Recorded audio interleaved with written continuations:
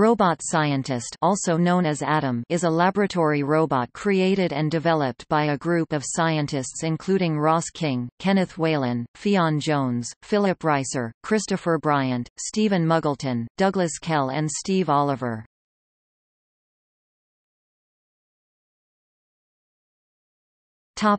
Prototype. As a prototype for a robot scientist, Atom is able to perform independent experiments to test hypotheses and interpret findings without human guidance, removing some of the drudgery of laboratory experimentation.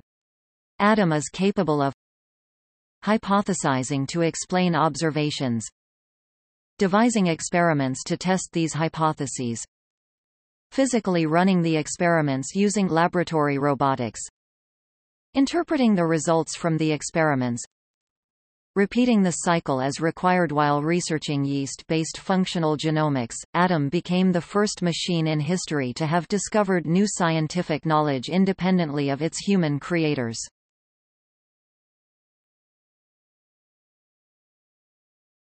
Topic: Adam and Eve. Atom's research studied baker's yeast, Saccharomyces cerevisiae, and is one of two robot scientists along with Eve, named after Adam and Eve, a robot currently doing research on drug screening.